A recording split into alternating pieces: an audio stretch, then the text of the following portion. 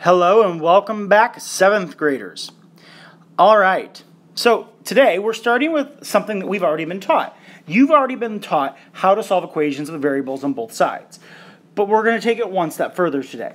So what I'd like you to do first is take this problem that's going to pop up, and I want you to solve it on your own. Take this problem right here. 3 multiplied by the quantity 3x minus 4 equals 1/4 multiplied by the quantity 32x plus 56. Pause the video, write this down in your notes, and solve this.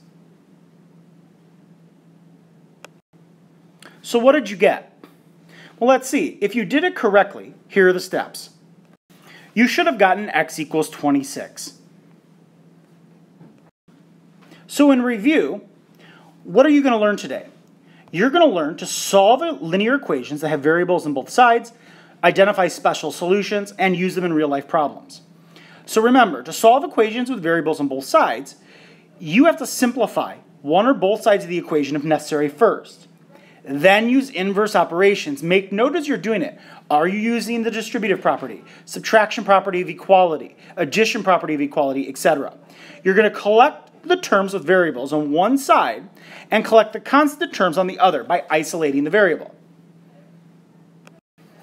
So try these two on your own. Solve both of these equations on your own. Pause the video.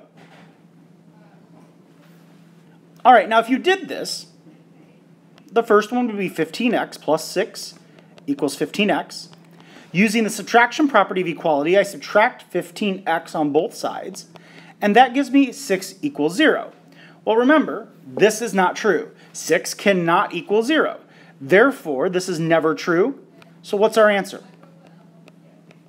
It's no solution. Now that's review. We've done that. Do the next one.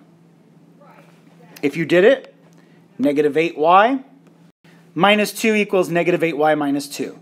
You'll notice it's the same thing on both sides. Now, if you use the addition property of equality and added 8y on both sides, you get negative 2 is equal to itself, which is true. Now, this is a new concept. You know that this is infinitely many solutions. That you've heard before. But it's going to be also something else. This equation is an identity.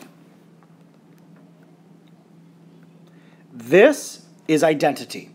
Therefore, which means it has infinitely many solutions, which leads to our next core concept. The core concept says this. Equations do not always have one solution. An equation can have infinitely many solutions, but if it's true for all values, it's an identity, which is also infinitely many solutions. So make note of that. Identity and infinitely many solutions mean the same thing with the same problem. Solving real-life problems. Example 4, modeling with mathematics. So Example 4 talks about a boat that leaves New Orleans and travels upstream on the Mississippi River for 4 hours. The return trip takes only 2 8/10 hours because the boat travels 3 miles per hour faster downstream due to the current.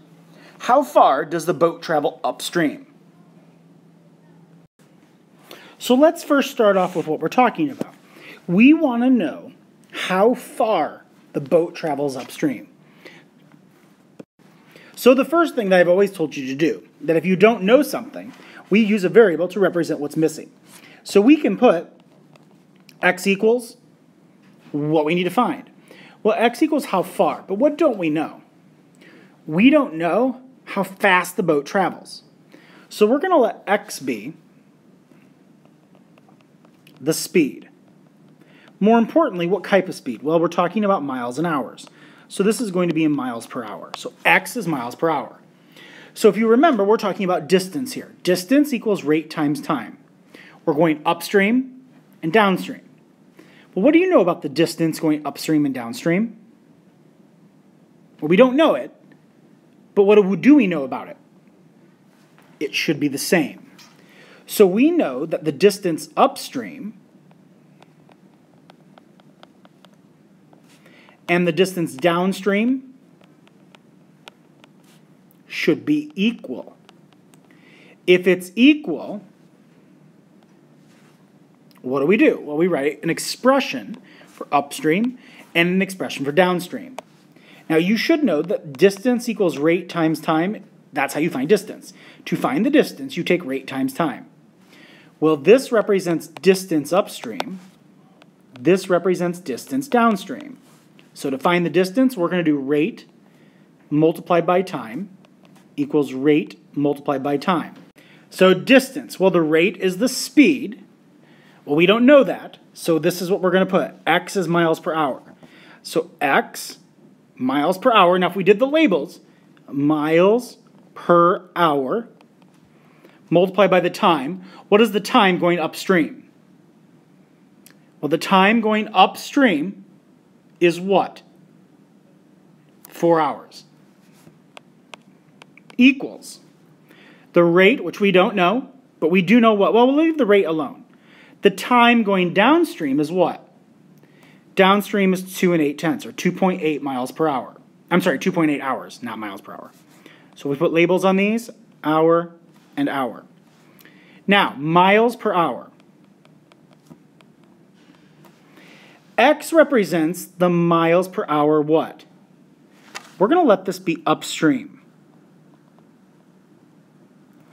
But what do we know about downstream? Downstream is 3 hours faster.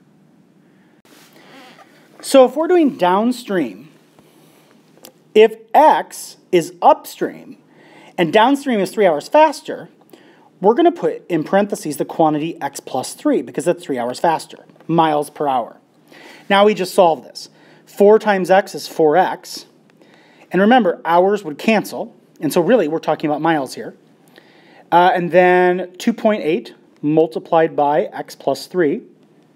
And that's review. You can solve this. 4X equals 2.8X plus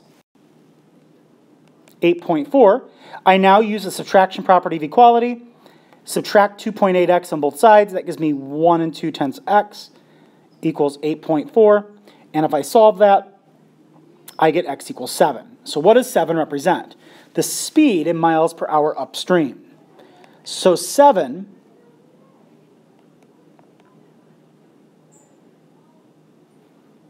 miles per hour upstream. But that's not what we wanted to find. We want to find how far. So how this represented distance. Distance equals rate times time. So to find the distance, all I have to do is take rate times time. 7 miles per hour. Upstream, well, how many hours did we go? We went 4. 7 times 4 gives me 28. So my answer would be 28 miles. So the boat traveled upstream for 28 miles.